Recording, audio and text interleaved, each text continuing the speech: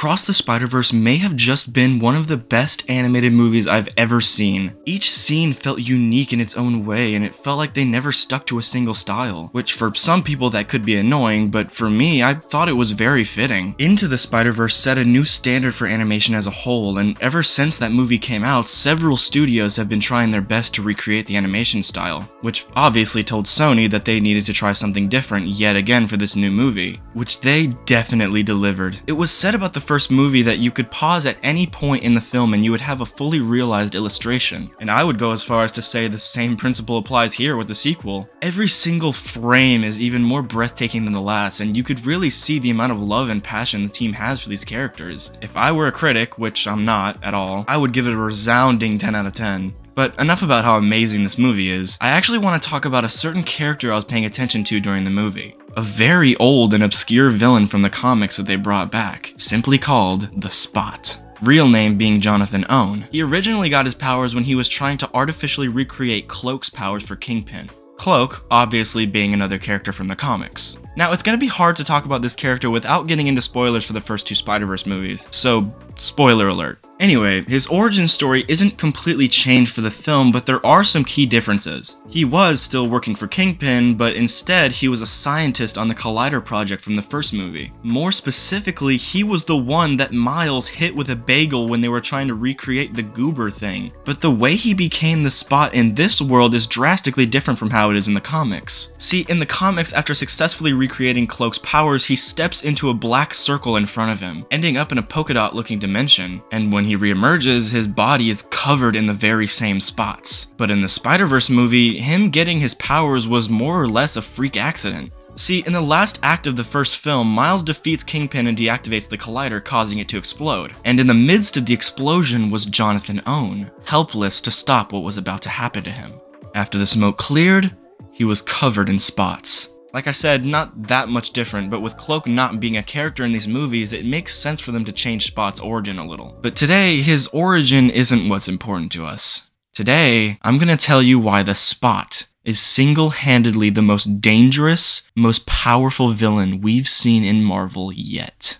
Allow me to explain. Throughout the beginning of the movie, his powers are already scarily useful. He's able to reach right into an ATM, and he's also able to travel basically anywhere he wants within his own universe, which he uses several times throughout the film. This on its own would already make him a formidable foe to basically anyone, including the Avengers. Think about it. Having the ability to create portals and have full control where they go and how long they stay open is a scary power for someone to have. You make them mad, they pop a portal underneath your feet and send you to China or somewhere really far away like the moon or Mars. You could kill someone almost instantaneously just by sending them into space, and they would never even see it coming.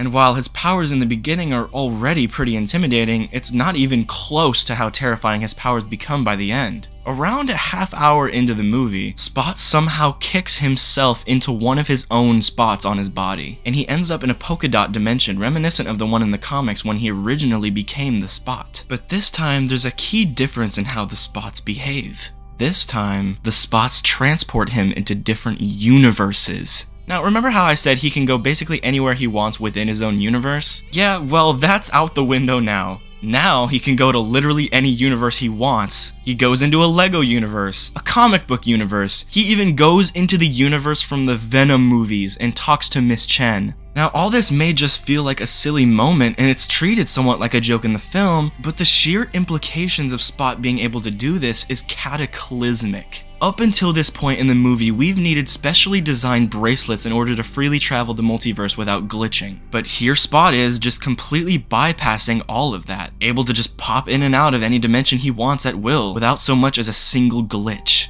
Now, in his travels, he and the spider people chasing him eventually make their way to an alternate collider from a different universe. Spot turns it on and hovers towards the center point, only to just absorb the collider's energy and then just vanish. And I really mean vanish. That's the last time he shows up in the whole movie. We don't see him again, not even in the background. Now, in the movie, he keeps talking about getting revenge on Miles for shutting down the collider and turning him into the Spot. But just think for a second what would happen if he accomplishes his goal and then decides it's not enough and tries to do something else. We already know that he can travel between universes, and it's also been established by Spider-Man No Way Home that the Tobey Maguire, Andrew Garfield, and Tom Holland universes are connected. Hell, we even see both Andrew and Tobey's universes appear in this movie, as well as the MCU's Prowler seen in Spider-Man Homecoming, so it's very clear that they're connected. Hardcore Marvel fans will have most likely seen Marvel's What If series, but for those unfamiliar with this, it's basically where Marvel takes events from the movies and asks what if these events went differently. Like, what if all the Avengers were zombies, or what if Thor were an only child and Loki didn't exist, or what if T'Challa became Star-Lord instead of Quill? All these questions are equally interesting in their own way, but there's one episode that stands out from the rest, and it's arguably a lot more important. What if Ultron won? In this episode, Ultron obtains all 6 Infinity Stones, wipes out all life, and then basically just becomes self-aware and sets out to destroy all life in the multiverse, in turn forcing the Watcher to break his oath to never intervene in order to save all universes. The thing I wanted to talk about though is how Ultron isn't able to travel the multiverse until he obtains the Infinity Stones, but the Spot is just traveling the multiverse at a whim without so much as a single one. And that was before he absorbed the Collider's energy. Now imagine what could happen if he actually obtained all 6 Infinity Stones. He would be unstoppable, even by the Watcher. He could destroy an entire universe, then just pop into the next one. And if anyone tries to stop him, he just vanishes. Now, we know that Across the Spider-Verse will have a part 2. And while we don't know how it'll end, I really don't think it'll involve us defeating the Spot. I mean, it took us traveling back in time just to defeat Thanos. And he doesn't seem nearly as powerful as the Spot is right now. And we also know that Sony is trying to connect the Spider-Verse movies with the MCU. So this could totally be their way of introducing the next Avengers level threat. Maybe Miles will even become a member of the Avengers. I guess we'll just have to wait and see.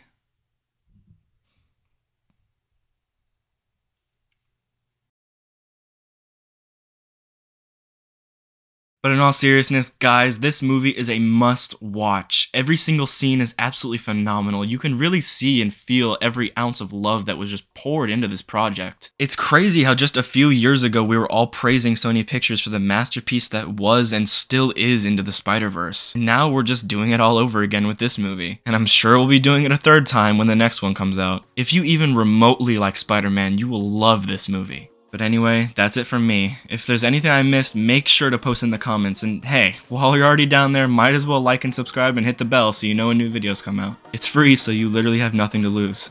Alright everyone, that's all for today's video. I love every single one of you with all my heart. Thank you so much for